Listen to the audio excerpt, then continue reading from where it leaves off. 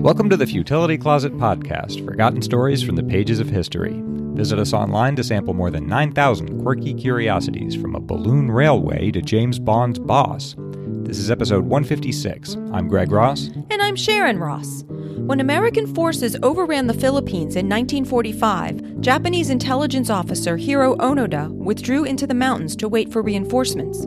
He was still waiting 29 years later. In today's show, we'll meet the dedicated soldier who fought World War II until 1974. We'll also dig up a murderer and puzzle over an offensive compliment. In December 1944, a 22-year-old Japanese soldier named Hiroo Onoda was sent to Lubang, which is a small island in the northern Philippines, about 93 miles southwest of Manila. Onoda was an intelligence officer. The Americans had been trying to retake the Philippines, and his orders were to do everything he could to hamper their efforts on this island. If they succeeded in capturing Lubang, he was to go underground and conduct guerrilla raids to tie them down until the Japanese could reclaim the region. Shortly after getting his orders, by chance he met Akira Muto, who was the chief of staff of Japan's 14th Area Army. And Muto told him explicitly, "You are absolutely forbidden to die by your own hand. It may take 3 years, it may take 5, but whatever happens, we'll come back for you." On Lubang, he joined up with the Japanese soldiers who had already arrived. But on February 28, 1945, U.S. and Filipino forces landed, and they soon captured the island. Onoda and the remaining Japanese troops withdrew into the mountains, and they couldn't know it, but by March, Manila was officially liberated, and on September 2nd, Japan formally surrendered, and effectively the war was over. But hidden as he was in the mountains, Onoda could only wait for the Japanese counterattack that he'd been told was coming. He wrote, "From May until August, enemy patrols came into the mountains daily, and we could hear shots from their guns. After the middle of August, they stopped coming. Still, we frequently heard shots from the lower reaches of the mountains, and it appeared that the enemy had control of the accesses. I thought this meant that they were trying to starve us out." There were some other Japanese troops on Lubang, but their numbers dwindled as they surrendered or were killed until only 4 men remained, ranging in age from 22 to 30. Onoda was 23. These 4 began a regular life on Lubang, moving around the island in a circuit among these different camps that they'd worked out to avoid being discovered. The island was 16 miles long and 6 miles wide, which is pretty small but big enough to avoid being found if you're trying to stay low. Occasionally, they had run-ins with the islanders themselves, who they assumed were on the Allies' side because they fought back when they had these encounters. In October 1945, one of these islanders was fleeing when he dropped a leaflet, apparently he'd been told to carry, that said in Japanese, "The war ended on August 15th, come down from the mountains." So the 4 of them put their heads together and they decided they mistrusted this. If the war was really over, they wouldn't have been fired on in the first place, they thought. At the end of 1945, when they'd been in hiding for more than a year, more leaflets were dropped from a plane. These bore a surrender order from General Tomoyuki Yamashita of the 14th Area Army. But they found reason to suspect this, too. They thought the phrasing was odd. Onoda later wrote, "The others all agreed with me. There was no doubt in our minds that this was an enemy trick." And that, to me, is what's fascinating about the story. When I started researching it, I thought I'd be talking just about how they stayed alive in the jungle for so long. But what's more remarkable is that they kept alive this idea that the war was still going on and Japan at any moment was going to come back and liberate the island. And they just held that on for year after year. It turned out that jungle life, it was hard, but it wasn't desperately hard once they got the hang of it. During the first year, they slept crowded together in a little tent, which was often soaked during the rainy season. But they figured out how to stay alive. Their staple food was bananas, which they stole from fields around the island. Sometimes they'd steal rice from the islanders' camps. And sometimes they'd shoot the islanders' cows, trying to kill each one with a single bullet to conserve ammunition.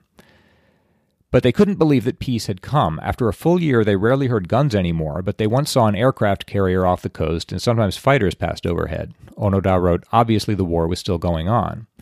They saw more leaflets, and he wrote, "From time to time we heard people calling to us in Japanese. Later on, the Japanese who had surrendered began leaving notes for us saying, 'Nobody is searching for you now but Japanese. Come on out.' But they couldn't believe the war had really ended. They thought the enemy was forcing prisoners to do this." Onoda wrote, "Every time the searchers called out to us, we moved to a different location." They lived this way for 4 years until September 1949, when one of them, Yuichi Akatsu, walked away and surrendered to the Filipinos. He had been weaker than the others and found it hard to live in the jungle, so his loss wasn't really unexpected, but now they had to worry that he might tell everything he knew to the enemy. About 10 months after that, at the end of the rainy season in 1950, they found a note in his handwriting. It said, "When I surrendered, the Philippine troops greeted me as a friend." The day after that, they heard a loudspeaker asking them in unaccented Japanese to surrender. It said they had 72 hours to do so, or a task force would be sent in after them. They doubted this too. They thought the wording seemed American. Onoda says that Japanese do not speak of 3 days as 72 hours. And Onoda wanted proof that his division commander had rescinded his orders, so they ignored the appeal. It's sometimes said that he was forgotten on this unregarded island, but that's not at all the case. You can see that both the Japanese and the Filipinos were trying actively, constantly. They knew he was there, knew that all of them were there, and were trying every way they could think of to get a hold of them and to convince them to come out. But they just wouldn't believe it. In February 1952, a plane dropped leaflets with messages from their relatives with photos urging them to surrender. Onoda thought this was an American trick, but even he wrote, "I could not figure out exactly how the trick had been carried out." Another of the soldiers, Shoichi Shimada, saw a photo of his wife with his new daughter. When he'd left to go to the war, she had been pregnant. And he said, "It's supposed to be a photograph of my immediate family, but that man on the left is not in my immediate family. He's only a relative. I think this is just another enemy hoax." In May 1954, Shimada was shot by a search party that was looking for them. So now there were just two of them, Onoda and Kinshichi Kozuka. 10 days after this, a Philippine Air Force plane dropped some more leaflets and a loudspeaker called "Onoda Kozuka, the war has ended."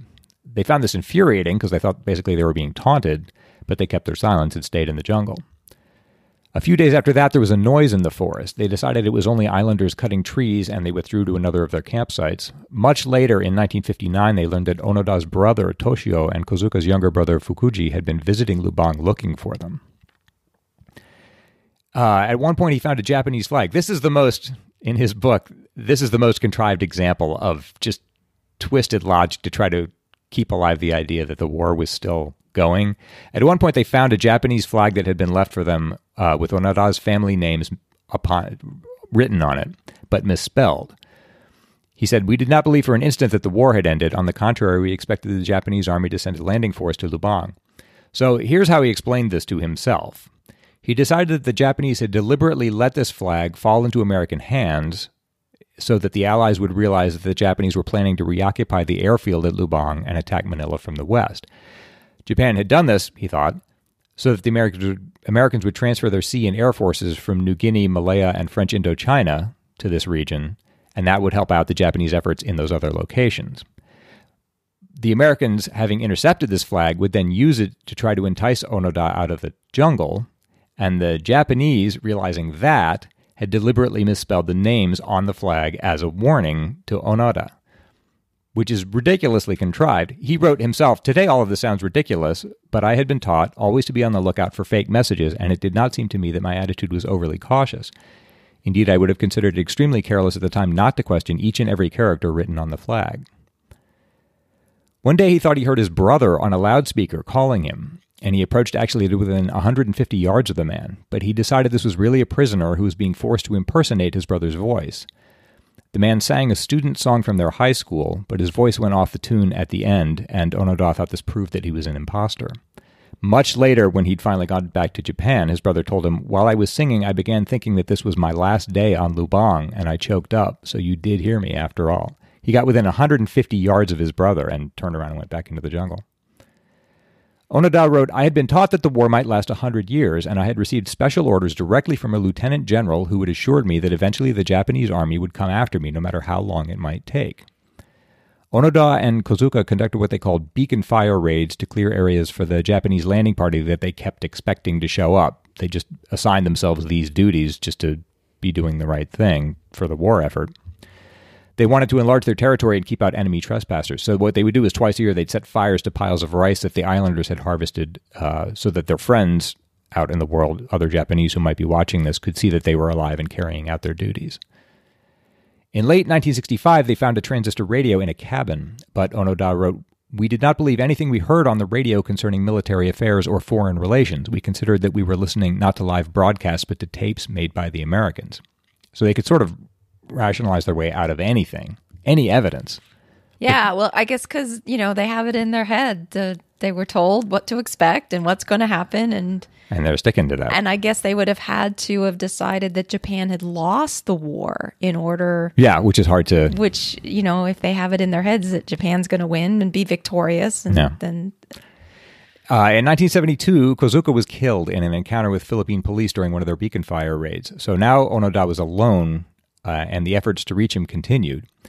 He heard the voices of his sister and brother broadcast on loudspeakers, as well as fellow students from primary and middle school and soldiers he'd trained with. So they're really trying everything they can possibly think of to convince him that this effort is sincere.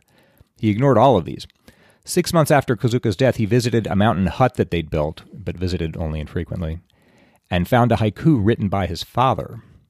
It said, "Not even an echo responds to my call in the summery mountains." Onoda wrote, "It gave me a strange feeling to know that even my aged father had been brought down to Lubang. In the hut, they left him a pile of newspapers and magazines, as well as 2 uniforms. He took these and left a note in return that said, 'Thank you for the 2 uniforms and the hat which you kindly left for me. In case you are not sure, let me inform you that I am in good health. Hiroo Onoda, Army 2nd Lieutenant.'" He read the newspapers. They didn't mention the war, of course, but he decided that they'd been printed specially by the Japanese Strategic Command to be left on Lubang. He thought a big battle was going on and America was losing. That's why they were lavishing so much attention on this little island.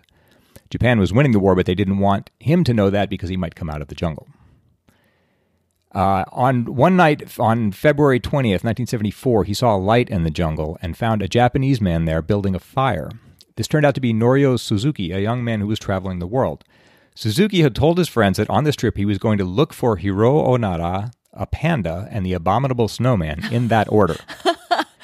After only 4 days on Lubang, he had found Onoda. I don't know if he found the other 2. Maybe he did. Suzuki told him that the war was over and asked him to come back to Japan. Angrily, Onoda said, "No, I won't go back. For me, the war hasn't ended." Suzuki asked him why, and he said, "You wouldn't understand. If you want me to go back to Japan, bring me my orders. There must be proper orders." He said, "Major Taniguchi is my immediate superior. I won't give in until I have direct orders from him." Suzuki left, promising to return, and at that point, Onoda said he believed about 1% of Suzuki's story. He said the Strategic Command had not rescinded my orders. That meant simply that they wanted me to stay on the island. In fact, even at this point, he intended to hold out for another 20 years if necessary. He checked his remaining ammunition and divided by 20 to get 30 bullets a year that he'd be able to shoot. He was 52, but he felt that physically he was about 37 or 38. He wrote, "If ever I did manage to return to Japan, I would still have to work and sweat every day, and I could do that just as well on Lubang." But 2 weeks after he'd met Suzuki, a message appeared at this message box where they'd agreed to leave messages for each other, asking for another meeting. Suzuki wrote, "I've come back for you just as I promised." There were also copies of 2 army orders. One was the same one that they'd been dropping in leaflets for years, trying to convince him the war was over, but the other said, "Instructions will be given to Lieutenant Onoda orally." Onoda wrote, "Oral instructions, that was what I'd been waiting for all these years. To men in special units like mine, there were always direct oral orders in addition to the usual printed ones. Otherwise, it would have been impossible to maintain secrecy." On March 9th, 1974, he was trepidatious about this because he thought it might be a trap, but Suzuki led him to a tent, and he found his old superior officer, Major Yoshimiya Taniguchi. Onoda presented himself and said, "Lieutenant Onoda, sir, reporting for orders." The major gave him some cigarettes and said, "I shall read your orders." Essentially, they said that all combat activity had stopped and that all units and individuals were to place themselves under the command of the nearest superior officer. Taniguchi said, "That is all." Onoda wrote, "The pack on my back suddenly seemed very heavy."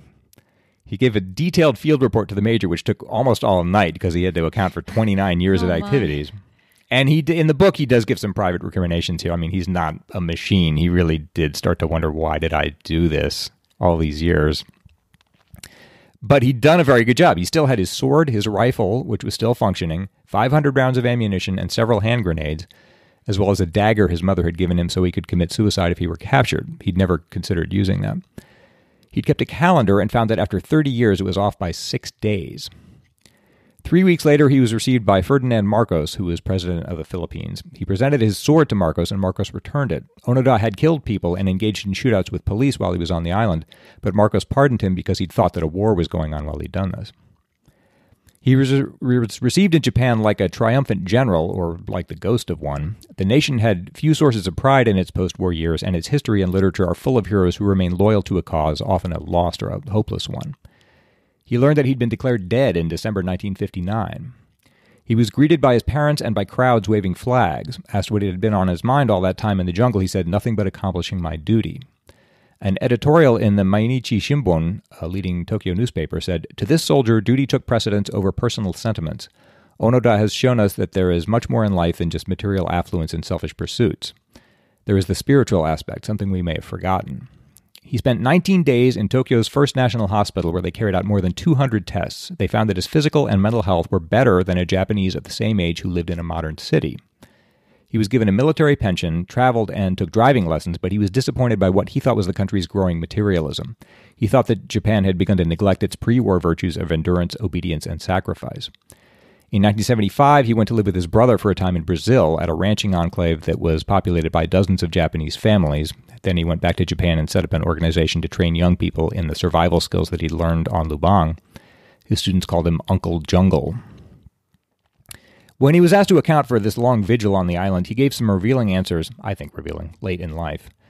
In an interview in 2001, he said, "In Japan, you go to war because you are ready to die. That is the absolute precondition. To become a prisoner is the worst thing possible. Japan could be described as a culture based on shame. I think this helps a society with so many people in such a small space. On Lubang, I didn't want to be seen as a failure, so I protected my honor and carried out my mission to the end." And there's one interesting passage in his autobiography, which he published in 1974. He's just talking about how they were getting along, staying alive on the island, the four of them, and talking about what they were eating. And he said, "We actually had more food than we wound up eating. We could have indulged ourselves a bit more." But he said, if they indulged their baser instincts, quote, "we would gradually become demoralized to the point of admitting to ourselves that we were stragglers from a defeated army," which is the only time in the whole book that he acknowledges that that idea passed through their head, that maybe the war really is over and we're doing this for no reason. We're fighting a war that doesn't exist anymore. So I think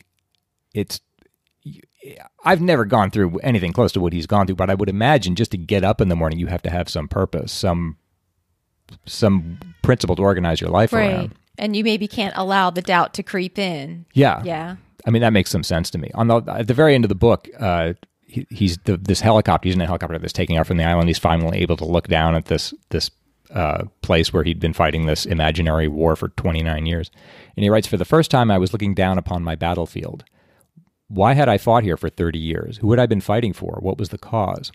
And Charles Terry, who wrote the book with him, gave his own answer to this question. He wrote, "My opinion is that it was for integrity. Whether Onoda continues to be regarded as a hero is for the future to decide, but I suspect he will, because in the end, he won his war."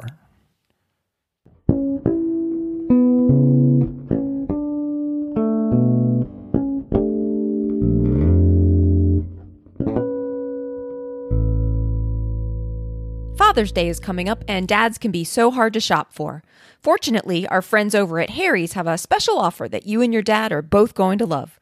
Go to harrys.com/closet and get $5 off one of their shave sets, including a limited edition Father's Day set, which comes with a storm gray razor handle, chrome razor stand, foam shave gel, and 3 replacement blades, all packaged in a sleek, giftable box. A Harry's shave set would make a great gift. It's practical and attractive, it gives a close, comfortable shave, and they've made it really convenient to order.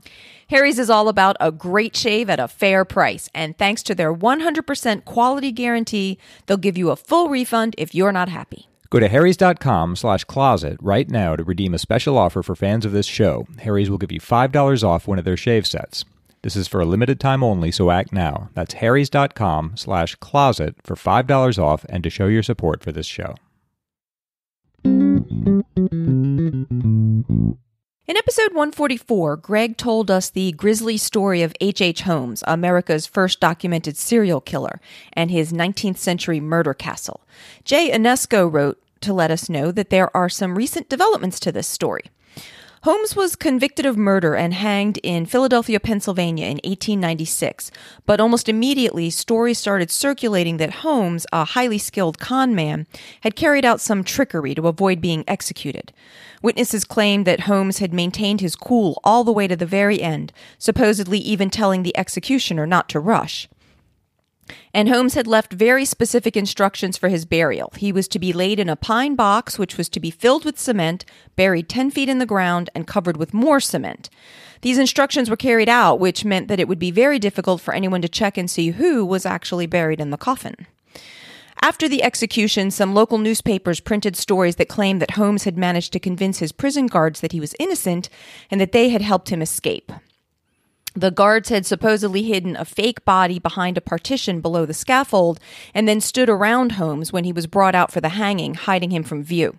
The executioner had pretended to be binding his arms and placing a hood over his head while the hooded substitute body was raised up and Holmes slipped away, and it was this substitute body that was hanged.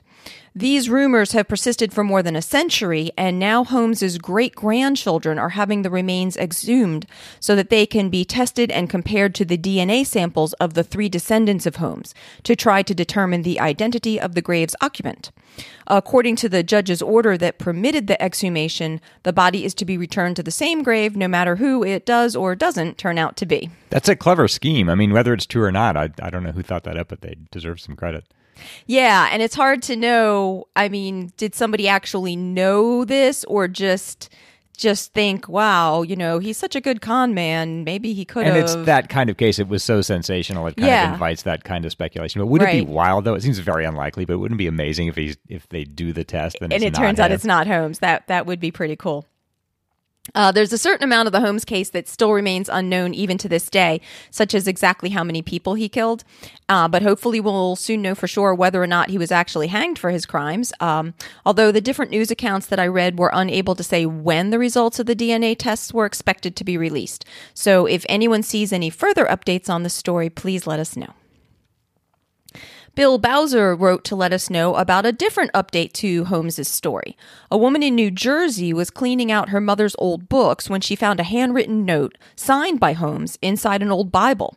Claire Fennell says that the Bible belonged to the first cousin of her great-grandfather, Father Patrick Daly, who was a Catholic priest at the turn of the last century.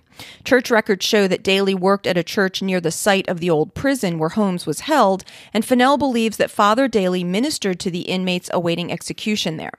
The note Fennell found was dated the day of Holmes's execution and begins, "Dear Father Daly, I must write and make you know the kind feelings I have for you." The middle of the note is unfortunately now unreadable, but it concludes with, "I need your prayers after my death with all of my heart, H. Holmes." And that does shed a bit of an interesting light on his state of mind at the time, although it's a shame that we can't make out more of the note.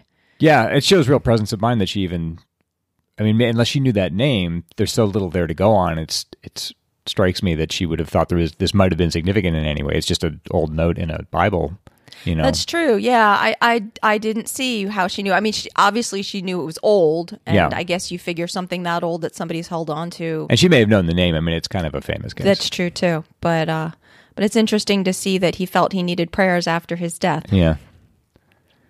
Also on the topic of trying to DNA test long-dead people, Ralph Ilcheff and Katie Borman sent in an update on the Somerton Man story, with Ralph asking, "Did you see this update on Somerton Man? He's one of yours." We had covered the story of the Somerton Man in episode 25 and have covered a few updates since in episodes 26 and 61.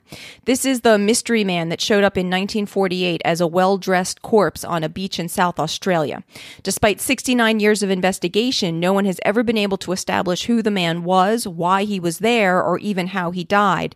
Derek Abbott, a biomedical engineer at the University of Adelaide, has been studying the mystery for several years, but has been unable to gain permission from the Attorney General of South Australia to exhume the body for DNA testing.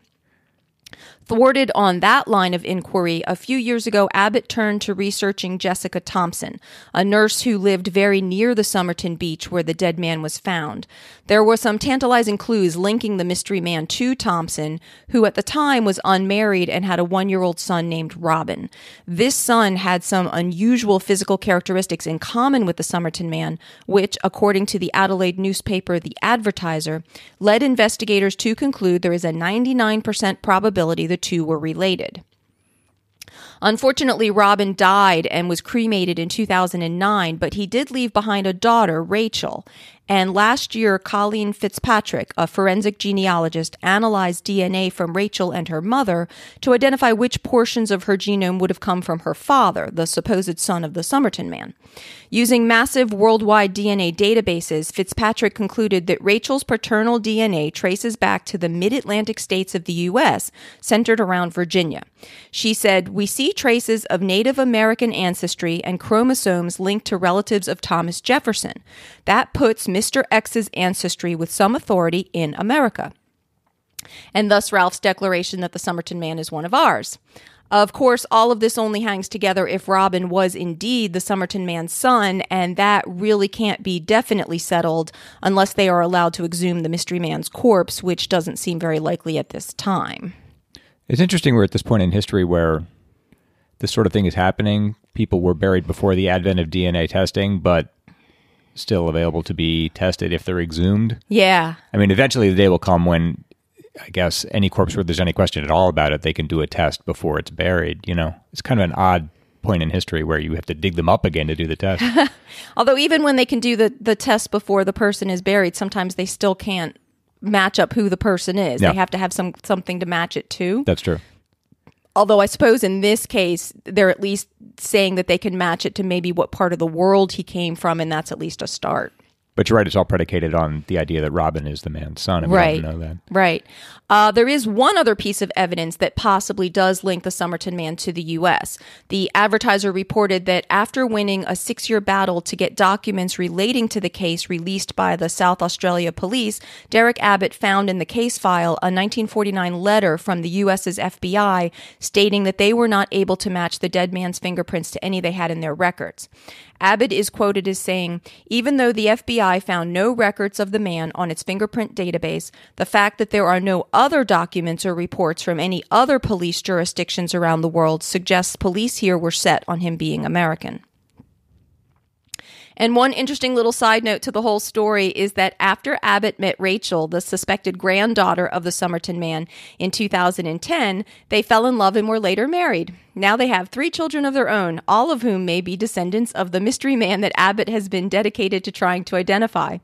"This is how I met my wife," he was quoted as saying. "It just kind of happened. It's one of those crazy things. Life is sometimes stranger than fiction." And that's definitely an assertion that we quite agree with here at Futility Closet. We seem to be saying that all the time ourselves. So this ongoing story of the Somerton man does seem to get more coverage in Australia than it does in the U.S., so we really appreciate our Australian listeners like Katie and Ralph keeping us updated, as well as everyone who writes into us. So many of you come across things that we haven't seen yet for ourselves. Yep. So please do keep sending in any questions or comments or updates that you have, and send them to us at podcast@futilitycloset.com. It's Greg's turn to try to solve a lateral thinking puzzle. I'm going to give him a strange sounding situation and he has to work out what is going on, asking only yes or no questions. This puzzle comes from Noah Kurland. While standing in the street one day, Guillermo paid his wife a sincere compliment and invited her to dinner at their favorite restaurant. This made her very angry. Why? I was going to ask if this is true, but I suppose it doesn't matter. What the heck? Is this true? Do you know? Yes. Guillermo. Yes. Is that someone I know? Someone whose identity is famous? It's probably not famous enough that you would know him, but it is a real person. But this really happened Yes, it to did. him. Is the time period important? No. Is the location important? No. You said she got angry? Yes. He paid her a compliment Yes. and invited her to dinner. Yes. And that alone, those two things, made her angry. Do I need to know more about the dinner? No. Would she still have gotten angry if he'd just done the first part? If he just paid her this, whatever it was, he gave her a compliment. Possibly. So can I drop the dinner part, or does that help illuminate the whole thing? You can drop it if you want. Either part would have made her angry, but... Either part, even the dinner. Yes, actually the dinner would probably make her a little more angry than the first part, but the whole thing. Are there other people involved? No. Is there some past history I have to dig out? No, I don't think so. So it's just a man and his wife, and he says something to her that he thinks is a compliment. Yes. And then invites her to dinner. Yes. Is it the particular place that he invites her that's upsetting to her? No. Like the nature of the food or something? No, Something like that. no. It's just the fact that he's invited her to dinner? Yes. And she's his wife? Yes. And she's upset? Yes. Okay. Does the compliment have to do with... It doesn't matter what the compliment has to do with. Really? Yes. He pays her a compliment. Yes. And invites her to dinner at their favorite restaurant, and she gets very angry. That's a good puzzle. Mm-hmm. It is. Okay. You said it doesn't matter where this happens. The fact that his name is Guillermo sounds like it's a clue. Yeah, I mean, I believe it's in Argentina, but that doesn't matter. Does this have to do with some social convention, like a holiday or something? That Nope. he's like it's a faux pas of some kind that he's done these things? No. I mean, this could have happened in almost any country that I know of, and it would have had the same results. So it's nothing about special social customs of the country. Pays her a compliment, invites her to dinner. Yes. And you say there aren't other people involved. There are not other people involved. And it doesn't matter what the compliment is. Right. Right. You said she's very upset. Is she upset with him? Yes. For doing those things? Yes. Did she understand that they were compliments, that he was... Yes. He imagined... Did he think he was treating her well in doing this? Sure. I mean, I don't know if you'd say that he thought he was treating her well. I mean, that's not exactly what he thought he was doing, but he wasn't trying to offend her. And she was upset with him for doing this? Yes. Paid her a compliment. Did this seem to imply, obviously, something to her? Yes. The fact that he did this? Yeah. Did you like calling her another woman's name or something? Not that was it. Not that was it, but that's on the right track. Something like that. It Yeah. showed her that he was Yes. unfaithful to her. Yes. But it's not that he confused her with this other woman. I mean, when she was getting upset, not because... That's a little specific. But that's on the right track completely. Specific? Yeah. There's something specific about Guillermo that you need to know, that would help to know to solve this. Paid her but you said it doesn't matter what the compliment is. I keep going back to like he complimented her appearance or something, but... Right. It doesn't matter what the compliment was. But like sometimes you ask if there's anything like particular about this person that you need to know, and I will say there is. Okay, his occupation? No. Does he have a disability? Yes.